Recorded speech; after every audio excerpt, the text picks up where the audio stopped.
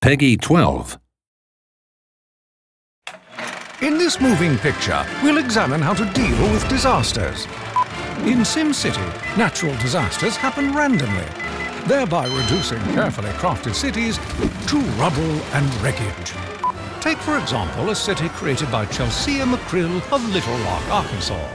Clearly, Chelsia has put all of her development into industry, thus neglecting civic values such as police, hospitals, and fire stations.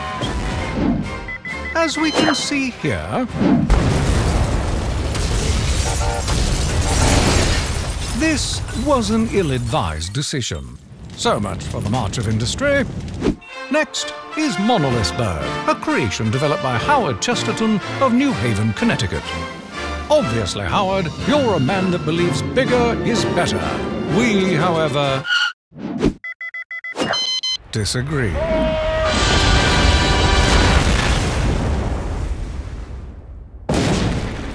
With no means of repair, he'll have plenty of time to consider his inadequacies.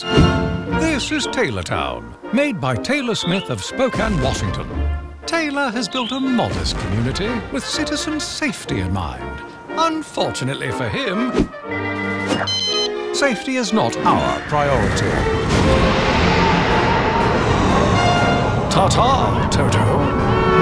And now, let's see how each subject handles cleanup and repair. As expected, Taylor is in tip-top shape.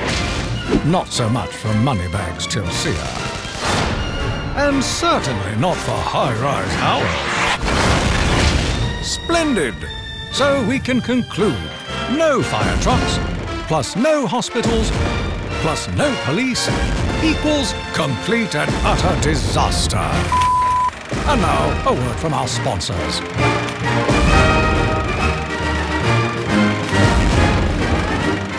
Now you know how to deal with disasters. Best of luck building, as you never know which disaster will strike next. Cheerio!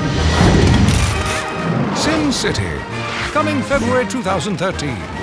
Pre-order now, before it's too late.